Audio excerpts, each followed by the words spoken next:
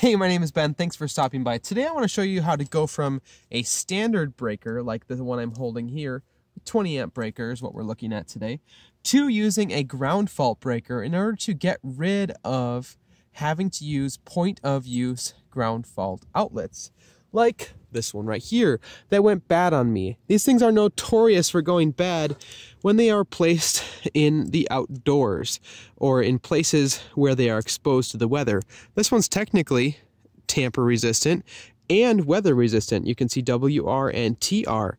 So if I go ahead and press test, nothing happens. Reset, nothing happens. And this thing has actually failed to the point where I am not getting any power out of it. So we could just replace this with a standard ground fault receptacle, just like what we are looking at right here.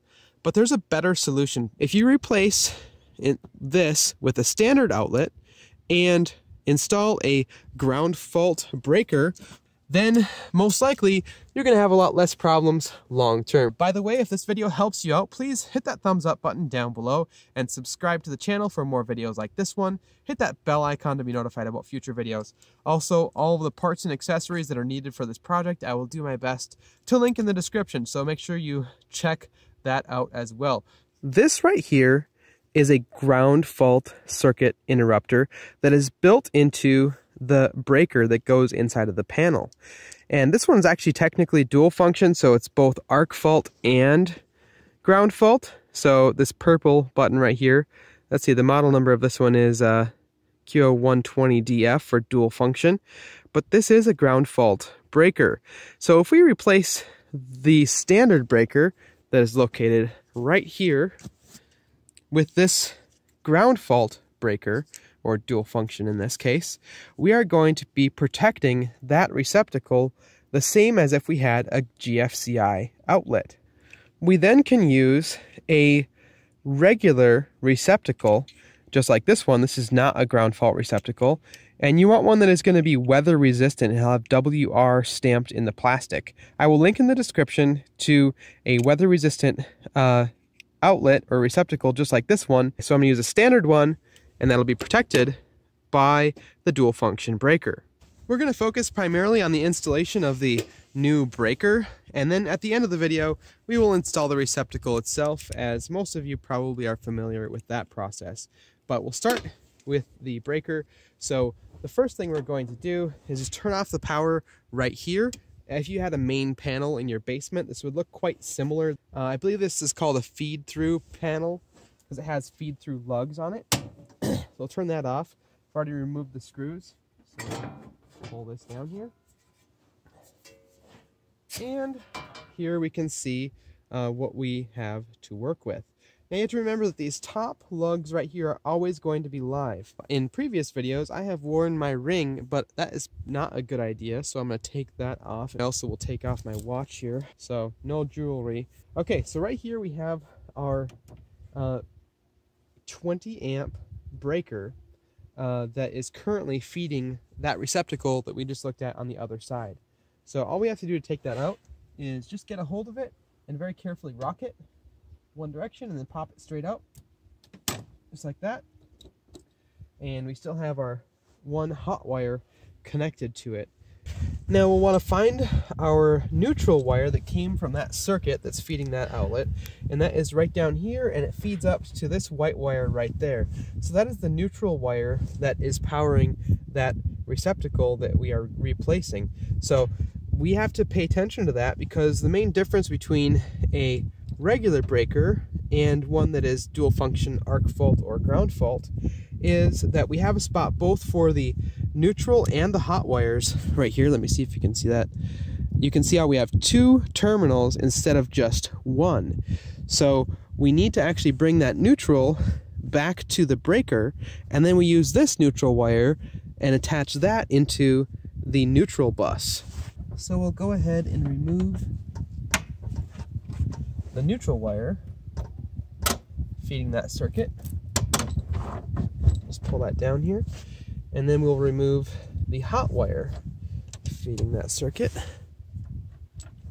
And the hot wire always goes underneath the gold colored screw.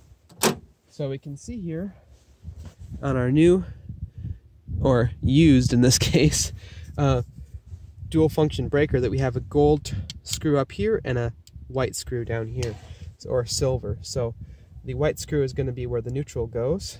So let's just go ahead and install these here while the breaker is loose.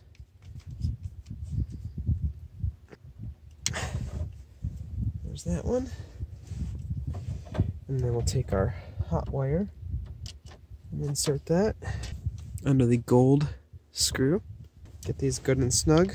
There is a torque wrench that you can use, or a torque screwdriver or something I've heard it described as, that so that you can get these screws set to the correct tension every time. I'll link one in the description if you are interested. And then we have our neutral wire here that we now have coming from the dual function breaker, and this is now going to land underneath that screw on the neutral bus.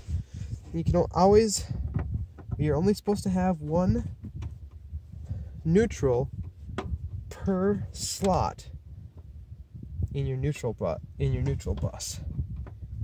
And if your neutrals and grounds are together, so you can see how there's a ground wire going here, because this is the first point of service after the meter, so the grounds and the neutrals are not separated. If this was a sub panel, we would have them separated. But anyway, if you have ground wires, sometimes you can put multiple ground wires underneath one screw.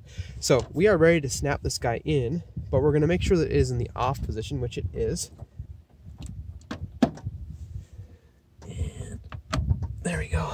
Now I should mention that if your panel happens to be one that is compatible with plug-on neutral breakers, the only difference is these rails right here and here will be connected to the neutral bars up on top, and you will not need a breaker with a pigtail like this. So this white wire that we just hooked up into the neutral bus, you will not need that, because the breaker itself can connect directly to the neutral through the bars on the plug-on neutral panel. I will link to both this type of breaker with the pigtail, which is going to be for most retrofit applications, as well as the breaker that works with plug-on neutral panels. So let's go replace that receptacle on the other side. It is very important that you remove any GFCI outlets that you had on that circuit.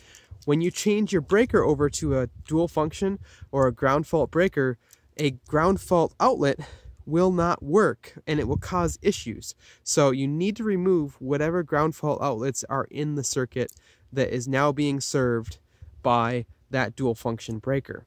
Remove one screw right here, and then we can drop this cover out. Whoa! There's something living behind there. Oh, gross. Wasp nest, I guess? That's disgusting. Oh, man. Okay. Well, I'm glad that it was just 30 below zero, so don't have to worry about these being active at the moment. Oh, gross. So in this case, it's a nice and simple change out. We only have wires that are feeding this receptacle. We don't have anything attached to the load terminals. The load terminals are so that you can hook up additional receptacles downstream of this ground fault outlet, and this outlet would then protect those from a ground fault situation as well. And if that is the case, you won't really have to change anything. You'll just attach all of the wires, hot, neutral, to your regular receptacle that we're going to be putting in here in a second. There's our hot wires on this side and our regular on the other, and they're connected together with this little tab in between. So you will be providing power to all of your downstream receptacles, and they will be protected by the ground fault breaker that we just installed.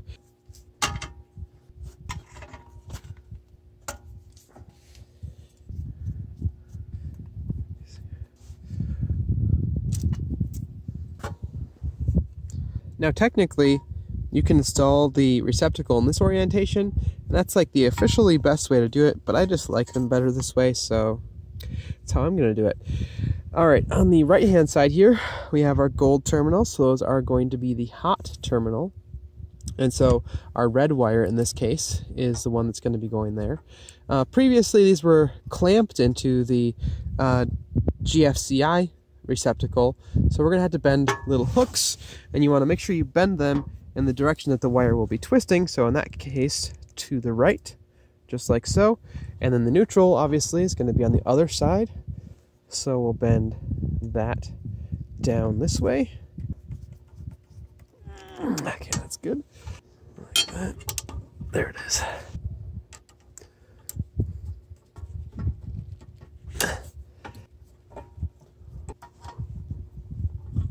Nice and tight there. So we should be good to go here. So we'll shove this back in here carefully. Up you go.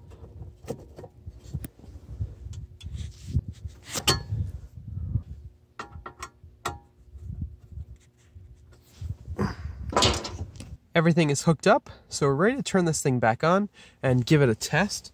So first we're going to go ahead and turn on the main. Just like so. And now we'll turn on this ground fault breaker. So that's on.